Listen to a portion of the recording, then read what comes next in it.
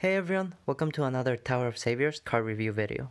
In this video, I'll be taking a closer look at the current Ultimate Stage boss, Beguilding Death Miaoyi. Like always, we'll only be taking a look at the active skill, since the leader skill is not that useful compared to other meta cards. At CD 8, her skill allows you to choose a type of runestone and convert them into enchanted human runes. By dissolving all runes of this type in the first batch, both her and Xiangyu will be able to deal damage regardless of Puzzle Shield. Additionally, she will nullify the damage from burning runes, and the more types of runes you dissolve, the higher the team attack, to the max of 2.8. In my opinion, her skill is pretty useful. The first effect is pretty good, since you can select which rune type you want to enchant. This is useful against locked runes, since some enemies will only lock one attribute.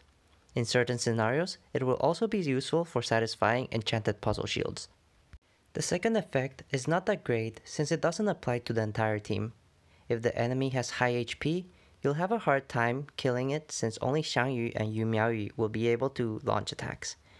In my opinion, it would be better to bring a craft, and that way have your entire team ignore the puzzle shield. Moving on to the third effect, I think that this effect alone is what makes her an important card to get.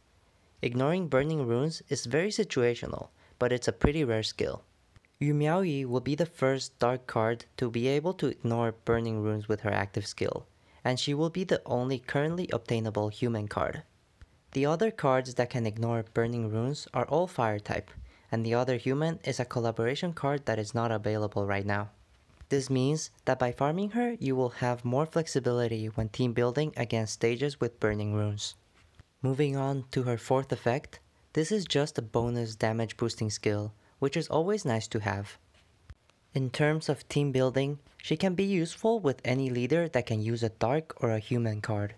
More specifically, she will definitely fit a Xiangyu team, since her skill literally has his name in one of the effects. Moreover, burning runes is one of the few things that Xiangyu cannot counter, so this card would be a good addition to his team. Unfortunately, she will only fit the rainbow team setup, since she doesn't have an attribute change team skill. In terms of other team leaders, the other two meta team leaders that I can see using Miaoyi are Enkidu and Edward.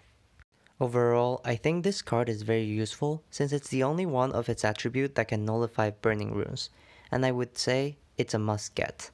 So go and finish farming her while the ultimate stage is still available.